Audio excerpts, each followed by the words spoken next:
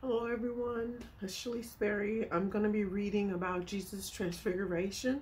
It'll be coming from Matthew 17, 1 through 8, and Mark 9, 1 through 7, New King James Version.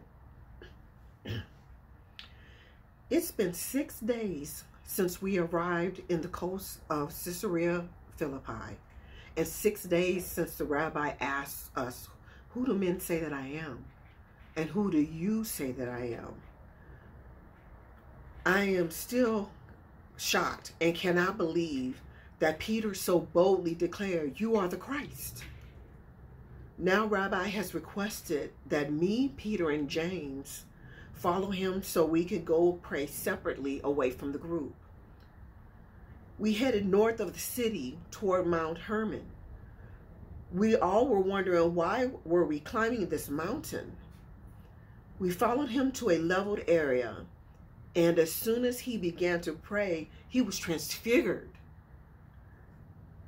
His face shone like the sun, and his clothes became as white as light, exceedingly light, like snow. And Elijah appeared and Moses, and they were talking with Jesus. We were so afraid, and we didn't know what to say.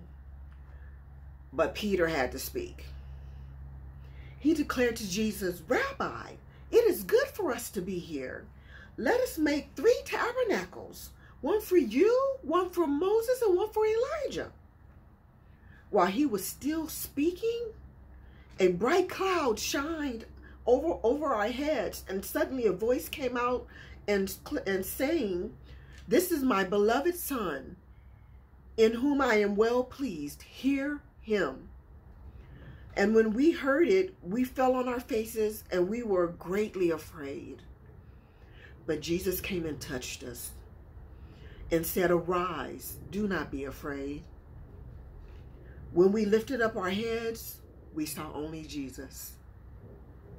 Thank you.